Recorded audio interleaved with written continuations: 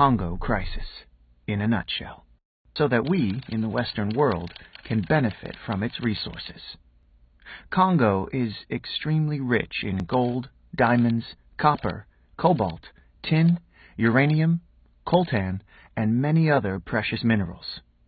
Congo has 64% of the Earth's coltan, a precious mineral that is needed for our modern electronics like iPhones, iPads, computers, laptops, PlayStations, Xboxes, Nintendos, jet engines, inkjet printers, and the list goes on and on.